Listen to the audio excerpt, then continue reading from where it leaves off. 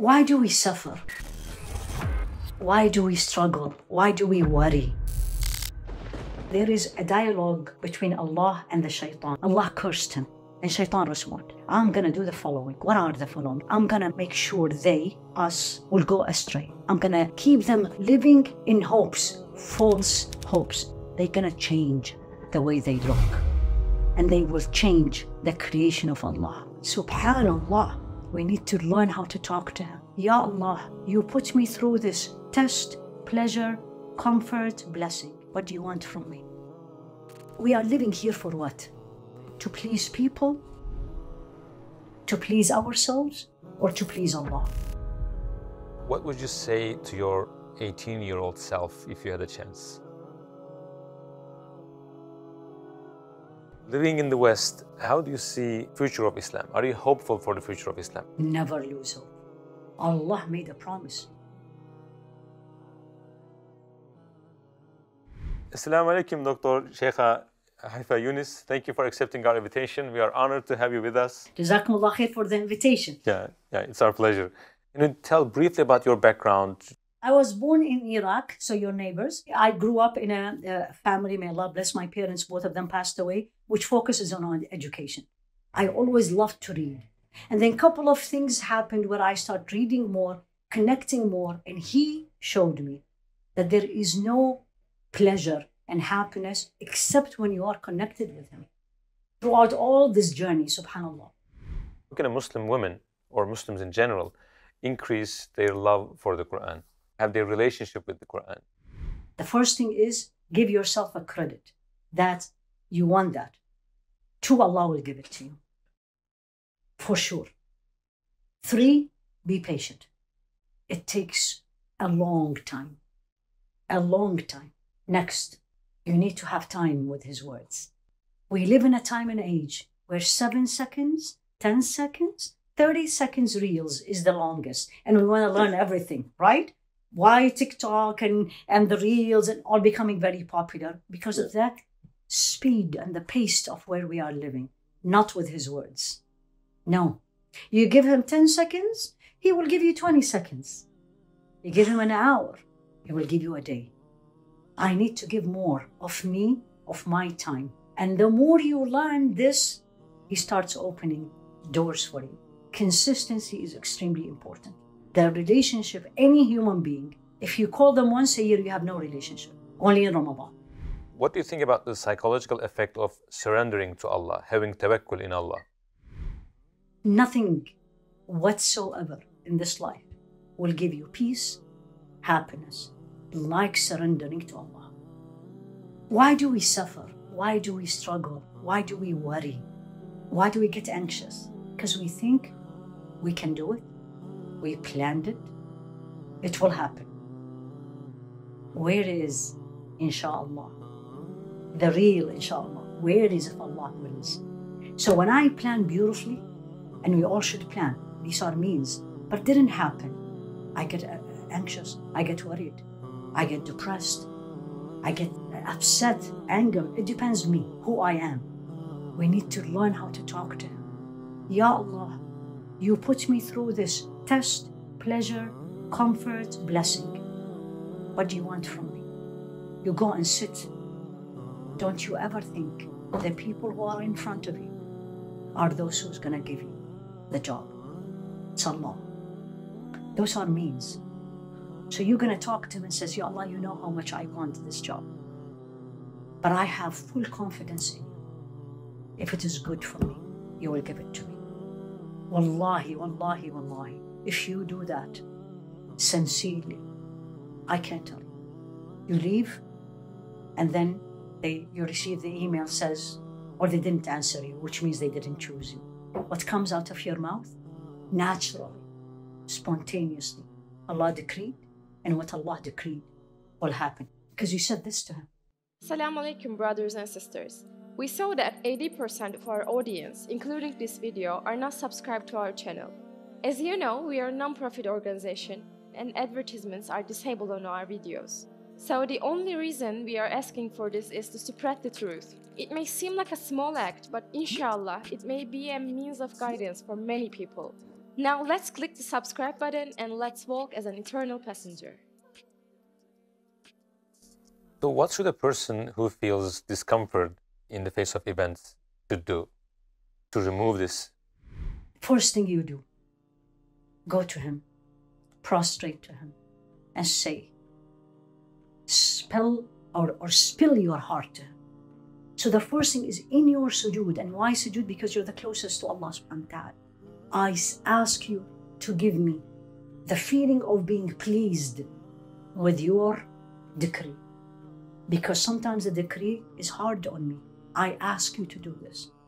It doesn't mean you're not going to be tested, but the way you react. Because the more, again, we know all the test comes from Allah. He allowed it. Beg him, cry to him. And wallahi, he will never let you down. There are some people that are not maybe practicing Muslims that maybe feel embarrassed maybe to talk to God.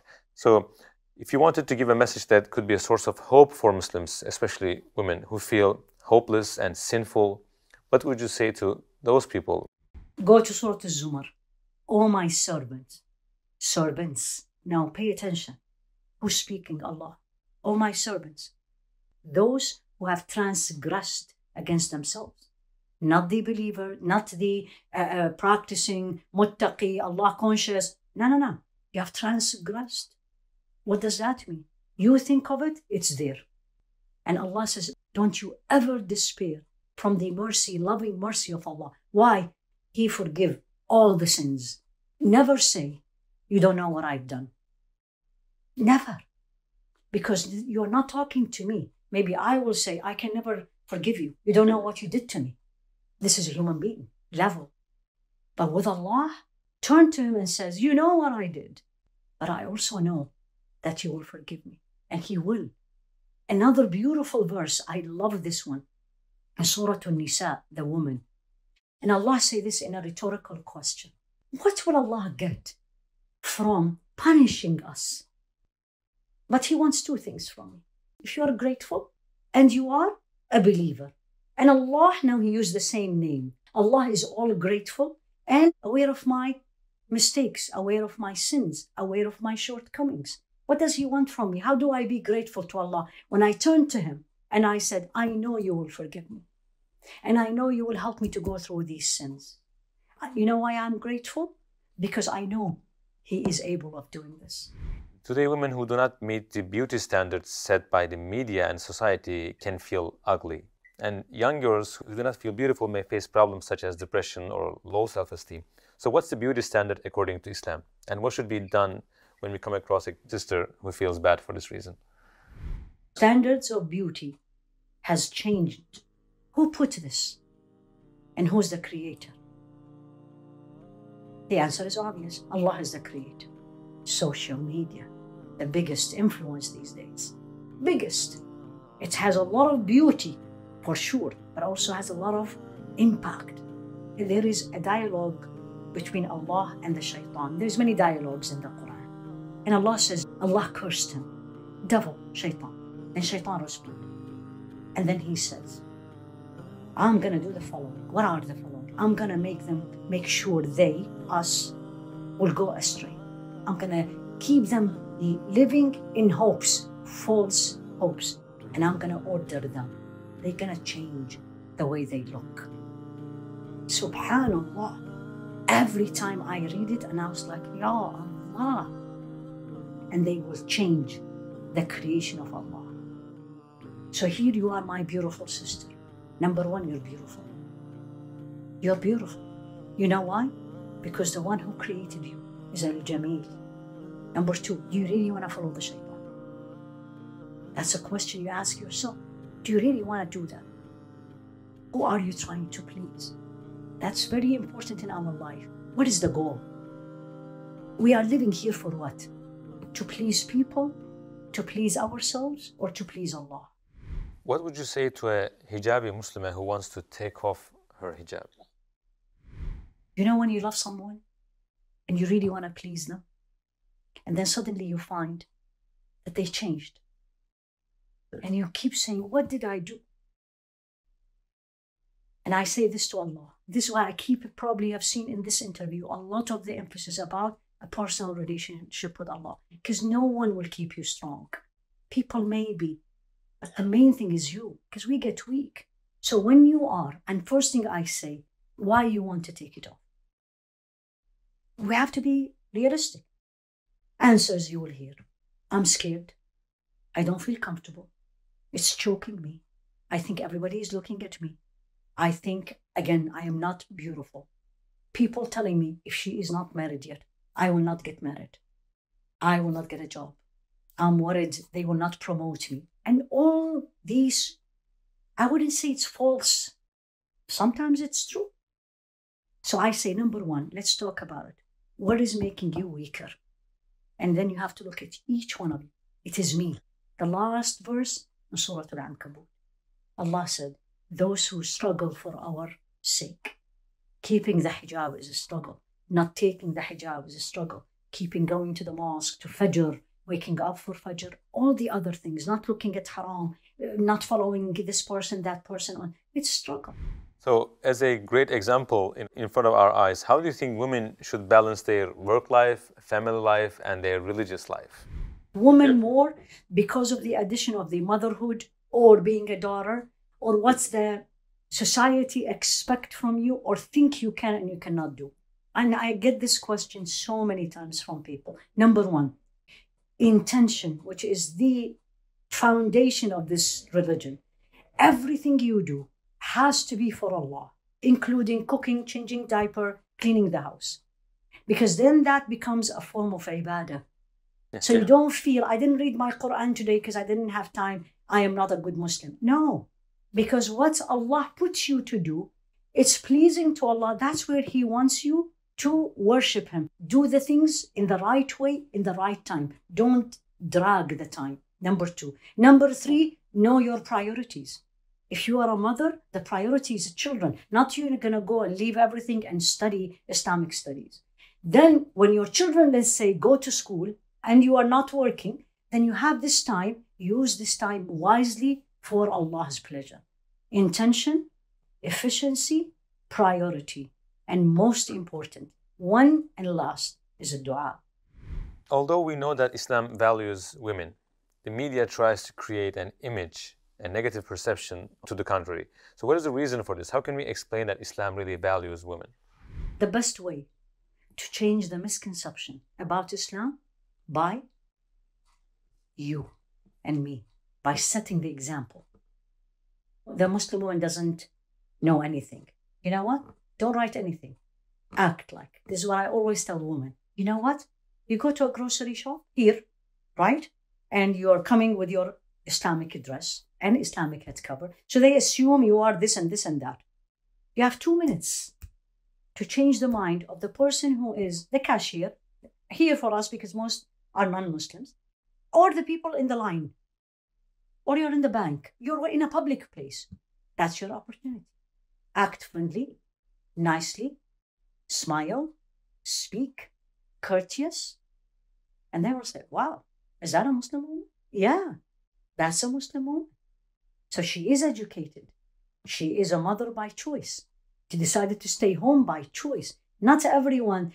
So you have to think of what are the misconceptions, right? And I just gave you a couple of them. And then you have to, in your daily action and interaction, change the mind of people because there is a lot of media. That's how it is. Some of the misconceptions needs knowledge. How was our Prophet ﷺ attitude to the women who live with him? His wives, his daughters? One of the stories, for example, about Sayyidah Aisha, I love because there was a love story there. And we really have to enjoy the love story. He loved her like no one else, right? And he was not shy to publicly say it. And this is the best of the creation.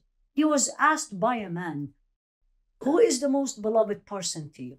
And he said, Aisha. How many men these days in public eye will be asked this question publicly? And he will say, my wife. And he didn't say my wife. He said her name. He acted like a husband, but also a husband, a leader of a nation, not of a household, but also he gave his wife the space. One of the beautiful stories to Sayyidah Aisha, I can't remember which one who came in. He told, again, Sayyidah Aisha, I know when you are happy with me, and I know when you're upset with me. And she said, how's that? And he said, because when you are upset with me, you're going to say, by the Rabb of Ibrahim. So you're going to make an oath by the Lord of Ibrahim. And when you're happy with me, you're going to say, wa Rabbi Muhammad, by the Lord of Muhammad. So when you're upset with someone, you don't want to say their name, right? Now look at the response. What she said. She said, Wallahi, by Allah, it's only my tongue that will not say your name, but your name is in my heart. What do you think is the reason for us not being able to show companions of our Prophet ﷺ as role models to our children? Because we are not them. We, all of us, don't act like them. I can't bring Sayyidah Aisha now. I can't. To my child. I can read all the stories. It will make them more interested. But the impact is when I act in the same way she acted, whether Sayyidah Aisha, Sayyidah Khadija, Sayyidah Zainab, when they were faced, when I am faced with the same situation, I act like them. Example. Nothing works in teaching more than example. In medicine, when they want to teach me how to do surgery, how is that? They take me to the operating room, right? And they will make me watch, second time help, and third time I'll do it. If you had a chance to observe one day from our Prophet ﷺ's life, which day would you choose? The day of Ta'if. Because he struggled way more than what we are struggling. I just can't imagine every time I read about it. What was he feeling, alayhi salatu wasalam, when people belittled him, when people looked at him, when people assumed things about him. And this is what we are struggling with, all of us as Muslims, right? What was the feelings inside him? He's a human being. The pain, the struggle. Did he at one moment thought that Allah has not given him the full support? And then how was he feeling when he turned to the mountains and made this dua to Allah subhanahu wa ta'ala? What would you say to your 18-year-old self if you had a chance? What a lucky human being you are. And what blessings he gave you, and you better be grateful to it. This is all from Allah. I would have, at 18, again, no objection to the decree of Allah, but I would have memorized Quran much earlier, because absolutely it protects you, much easier journey. And I would have struggled more for his sake, and I would have less to follow my own desires. Living in the West, how do you see the future of Islam? Are you hopeful for the future of Islam in the world and in West in particular? Never lose hope, because it is not in my hand. This is a verse in Surah An-Nur, the light. Allah made a promise. Who's more truthful than Allah? Who's going to fulfill his promise other than Allah? And he said, he made a promise to the believer among you. And he said this to the Sahaba at that time. And those who does good deeds. Remember, it's not Iman alone. It has to be good deeds with it. He's going to give them power, and they will make them the stewards of this earth. And he will give Islam power and status. The Islam, the deen that he is pleased with.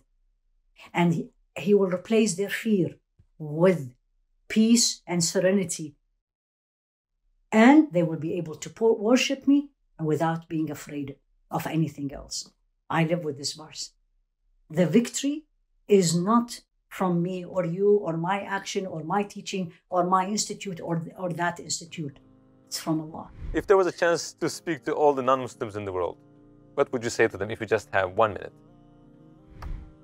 Give yourself the opportunity to learn about Islam, and you will not practice anything but Islam. No happiness without Islam. Categorically. No peace internally and externally, without Islam and Islam practiced properly.